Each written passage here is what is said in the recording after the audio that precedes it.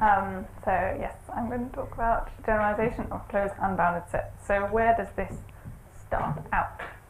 So the background really is stationary reflection. So this has been studied for a long time. An ordinal kappa of uncountable cofinality reflects stationary sets. F for every S, which is a stationary subset of kappa, there is some alpha less than kappa such that S intersect alpha is stationary in alpha. Okay, so that's the main definition. And then we've got these two main theorems I wrote up here. In L, a regular cardinal reflects stationary sets if it's weakly compact. So that's pi11 indescribable. We'll be coming back to this. And then the theorem of Kuhnen, it is consistent to have a weakly compact cardinal that is not weakly,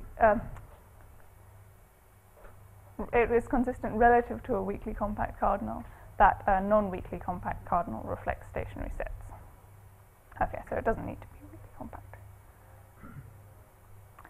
So then there's the, recently Bagaria, Magadova and Sakai came up with a generalization of the notion of stationarity, which is really what my work came out of,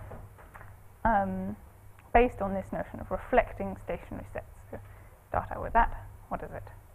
Okay, we can think of the superstationary, so stationary plus, say, if you at a stationary reflecting cardinal, you can say S subset of kappa is stationary plus if for every stationary set T, there is some alpha which is in S such that T is stationary in alpha. So that's just saying, you know, this S does this stationary reflection.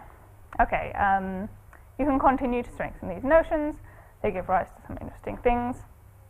So you can have alpha stationary sets reflecting all beta stationary sets, or beta less than alpha. So this is very nice, but you may wonder, well, you know, when we normally introduce stationary sets, we say they are the things which intersect every closed unbounded set. So have we got some characterization of these higher order stationary sets in terms of intersecting something like a closed unbounded set? So some generalization of closed unbounded sets. And the answer is yes, we do. This is what I've been working on. This is really where my work starts. Okay, so this definition is going to be an inductive definition in 5 parts, but it's not as scary as that makes it sound. We're going to end up with, closed unbounded being 0 club. So we're going to start out at that.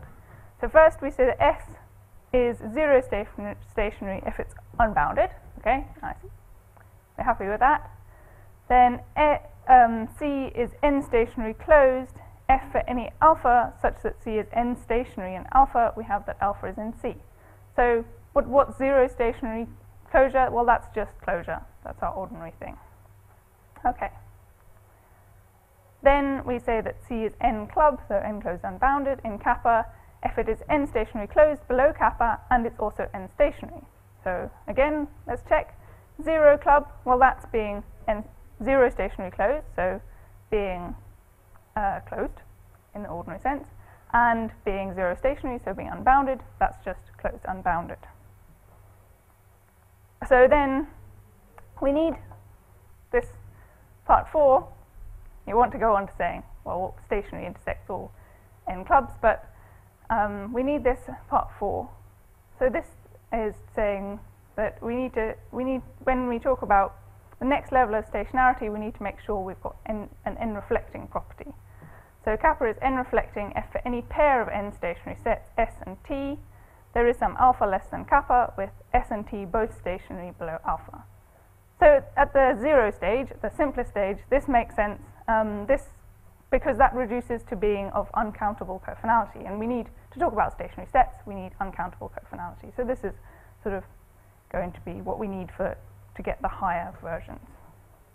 Okay, and then part 5, that's just ordinary stationarity in the going from 0 to 1 case. So S is n plus 1 stationary in kappa, if kappa is n reflecting, I said we needed that, and S intersect C is non-empty for every n club C.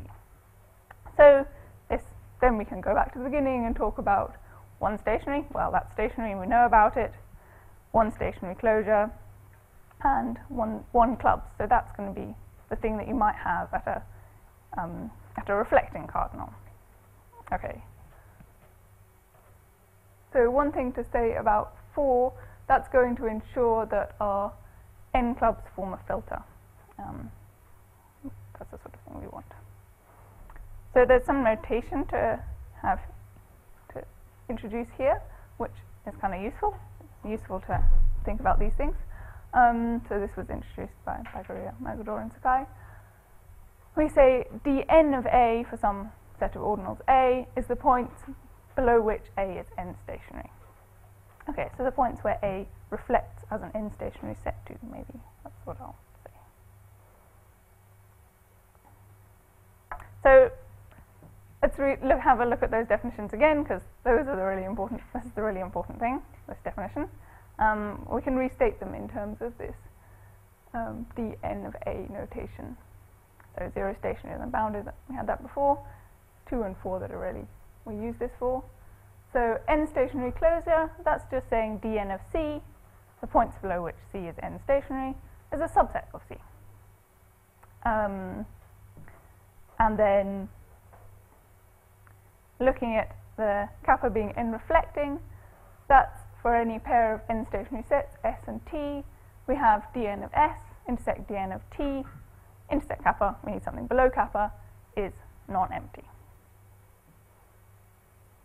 Okay, so that's our definition of an n club. What can we do with it? Can we do some nice things? Well, hopefully. So firstly, some basic properties. You might want to think about, well, how do these things relate? So if I'm looking at a 1 stationary set, how does that compare to a 2 stationary set? And similarly, if you're at how is a 0 club, how does that compare to a 1 club? Well, we have, if we're at this n reflecting cardinal, which is where we need to be to define these things, and you have m less than n, then n plus 1 stationary implies m stationary. So n plus 1 stationary is the sort of strongest, the biggest set you get, and all of that, so n plus 1 stationary will be, for instance, ordinary stationary. But on the club side, you have m club implies it's n plus 1 club, so the strongest club is the ordinary club, and these clubs get weaker, and we can see that from just thinking about how dense they are. I think I haven't written here that the n clubs are also n plus 1 stationary, but that's fairly obvious because, well, actually, yeah. Okay, so I need to first come on to the n clubs form a filter, and then we'll get that.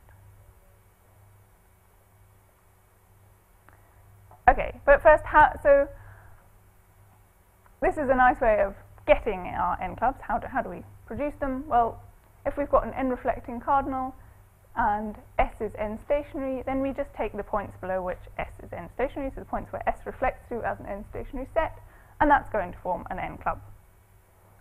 And this is a very useful property. So then there was that thing that I told you earlier, that we wanted these n clubs to form a filter, then we can do lots of things. And if we've got kappa n reflecting, then the n club subsets of kappa do generate a filter. So any two n clubs intersect at an n club. And so then you see that the n clubs must indeed be n plus 1 stationary. So how do these things, are these things the same as the superstationary sets introduced by Pythagorean, Magador, and Sakai? Well, they are in this sense. We've got that these sets are where stationary sets are reflected to. So if kappa is n reflecting and you have some subset of kappa, then if it's n plus 1 stationary, if and only if, for any n stationary set, in kappa we have that A is reflected in S. So dn of A intersect S is non-empty. So this is actually quite easy to see from what we have above. If S is n plus 1 stationary, then it intersects every n club. That was the definition. And we have just pointer. So just here we have that dn of, thinking about A here, dn of A here is going to be n club. So it's got to intersect S. And going in the other direction, That's also pretty straightforward, because if you had S with this property, think of some n club C. Well, it's n club, so it's n stationary. So we must have dn of C here instead of A intersect S be non-empty, but by definition of being n club, dn of C has to be a subset of C, so C intersect S is non-empty. Okay, so these are the basic properties. What about more difficult properties? What sort of properties do the n club filters have?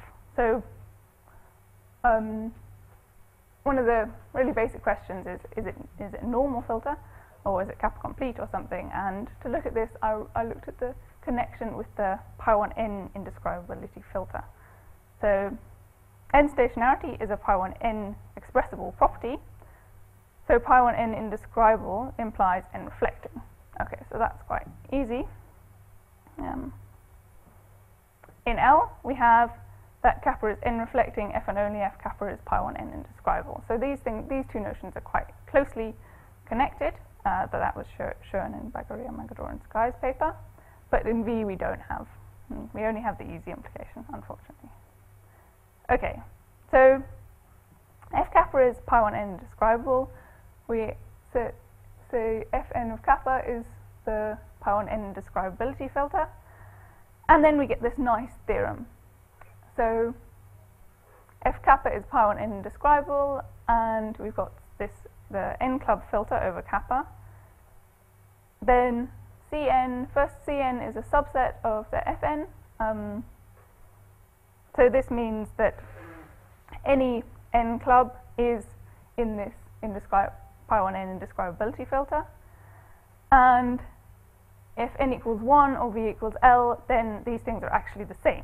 So yeah, this is a bit annoying that you only get it in these cases. So what happens when v does not equal L? Can we force to get, say, that the n club filter is not the same as the indescribability filter? And that's something I don't know about.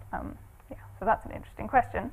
But even though we only have this thing, that still gives us the nice result that the n club filter is normal. So that's at this pi1n indescribable.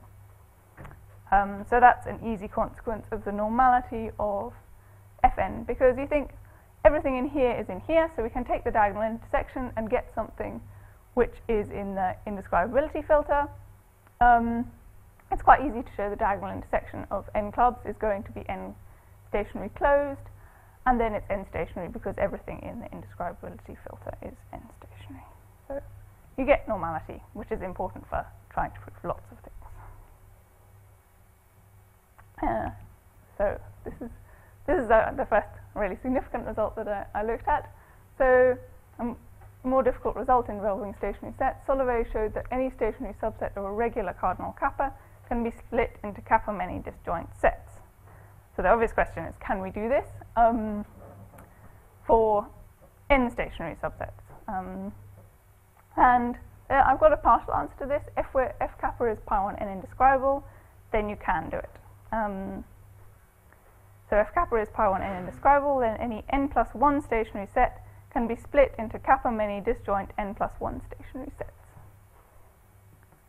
So that's pretty nice. We actually get something slightly stronger than this. When you look at the proof, it forms two parts. So firstly, and in fact most difficult, is to show that any n plus 1 stationary set can be split into 2. So that's kind of surprising that this is difficult to show, but it is. So to do this, we can do this when we've just got the kappa completeness of the n club filter. We don't actually need the normality here. And then we can just use a simple tree construction to show that if we've got the n club filter is kappa complete, and we've got the tree property, any n plus 1 stationary set can be split into kappa many disjoint stationary subsets. Stationary sets. Okay. So that was a sort of section about splitting stationary sets. There are some more exotic constructions using stationary sets. So, for instance, diamond and ineffables, they're kind of closely related. So one thing I looked at was whether we could generalize these. And it turns out that in many cases of the results involving these things, so you put in the obvious definitions and you go through the proofs, and because of the nice structure of these n clubs, you can basically just alter the proofs a little bit and you get out what you want. So you get out a lot of the theorems here. So let's look at a few of these. So we say a regular uncountable cardinal kappa is ineffable if whenever we have a function from pairs in kappa into 2, then there's an n stationary set. Ineffable n, sorry. This is just the ordinary ineffability is one ineffable. So there's an n stationary set. Ordinary ineffability would be just a stationary set x, which f, so a homogeneous set. F is constant on. Okay, so then this is another theorem just to give us a nice way of characterizing ineffables. So you take a regular uncountable cardinal. Kappa is ineffable n in this first sense with a homogeneous set. If whenever you've got some sequence A alpha, alpha less than kappa, such that for all alpha, A alpha is a subset of alpha, then there's some set A, subset of kappa, which is below stationary and n stationary set. This A intersect alpha is just A alpha. Okay, so you can kind of guess this sequence correctly at an n stationary set using our subset A. So this is a quite useful characterization of ineffability. I'm going through these a bit quickly, but then there's diamond. We all know about diamond. What about this diamond n kappa? So this is the assertion that there is a sequence S alpha, alpha less than kappa, such that for any S subset of kappa, we have that. Oh yeah, so each S alpha is a subset of alpha. I didn't write that down. We have that the set of alpha less than kappa, such that S alpha is just S intersect alpha, is n stationary in kappa. So this is just the ordinary definition of diamond, and we replace stationary with n stationary. Okay, so diamond is very useful. What sort of things can we get about it? What sort of results can we get? Firstly, f kappa is ineffable n, then you get diamond n. Okay, that's a nice result, and again, that proof just follows the ordinary proof for the case n equals 1. But there are some difficulties. So we know we can get diamond sequences in L, right? In many cases, they're all regular cardinals. So can we get diamond n sequences? We want to show this. Diamond n sequences will only make sense where we're at an n stationary regular cardinal, so where sets can be n stationary. So can we get this theorem? If v equals L and kappa is an n stationary regular cardinal, then diamond n kappa holds. And indeed we can, but we need to do a bit more work in this case from previously. So for the proof n equals 1, we use this standard device. This definition, I call it a good elementary L lambda kappa sequence. Ooh, that's missing an E. It's very standard, but it doesn't seem to have a name, a standard name anyway. So this is just a continuous increasing sequence of models which are elementary in L lambda, such that each of them have size less than kappa, and they intersect kappa at an ordinal. So when we collapse these models, we get kappa is equal to where n alpha intersects kappa. Okay, so in the standard proof, we use that we can get these good elementary sequences, and they all form a club set. And these models, when we collapse these n alphas, in those we're going to get some L alpha bar, and there you have the L alpha is and knows what club sets are, but we've got a difficulty when we go on to n clubs, because n club, the notion of n club is not absolute. So we need something which shows that we get correctness about n stationary sets. So in fact, n minus 1 stationary sets here we'll need.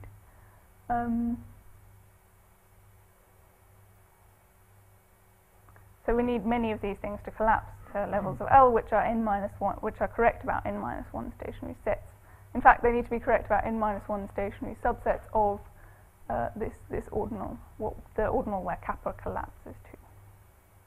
So this is just a definition of n stationary correct. A model is n stationary correct at kappa f for any s, which is in the power set of kappa intersect m.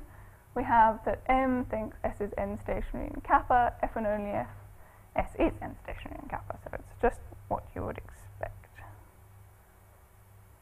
So this is the important lemma.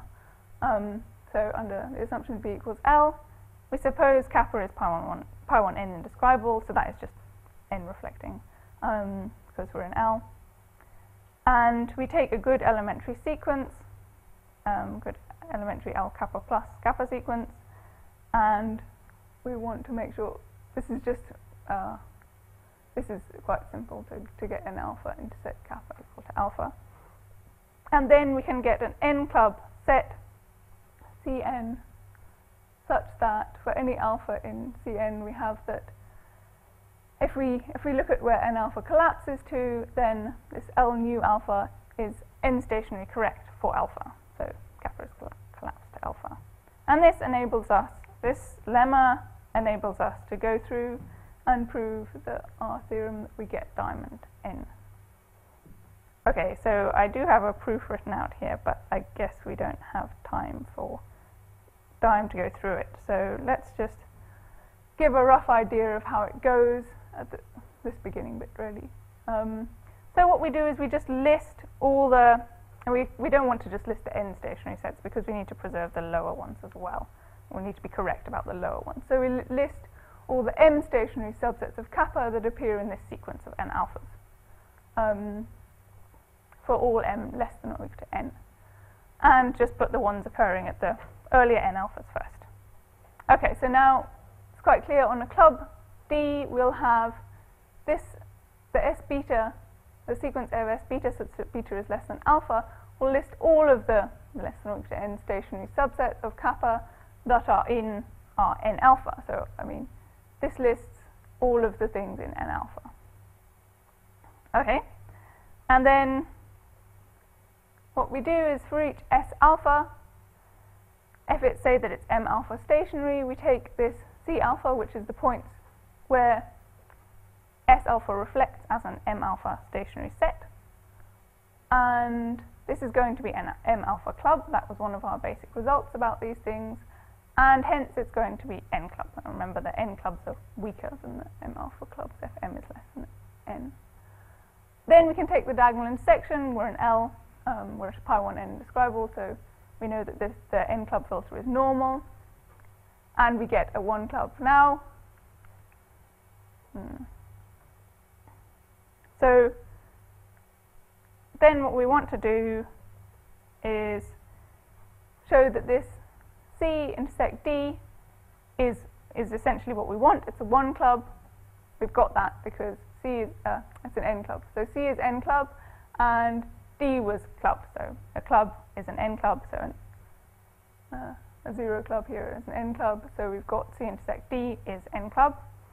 And then we just go through and show that we get what we want. We get this stationary correctness. Yes. So I should probably not go through that, I guess.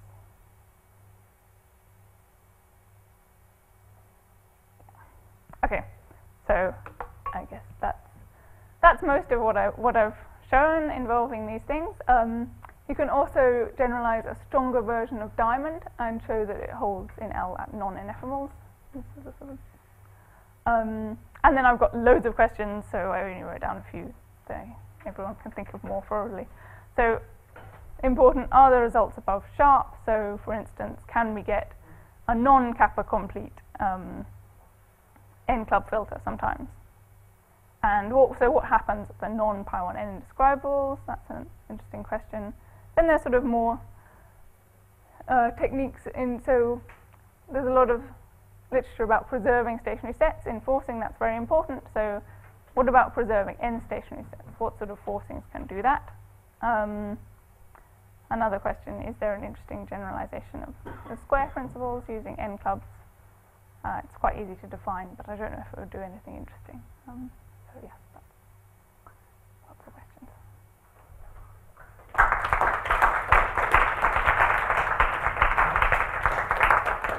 Oh, are there any questions? So you mentioned stronger version of diamond. Is that diamond star, diamond plus, or? Diamond star, yeah. So yeah, you have things reflecting to a one club, but each of you don't have individual. You have okay, you know what it is. And have you looked at whether one can force diamond star n? No, I haven't looked at that. Okay. Any other questions? If not, let's thank the speaker again.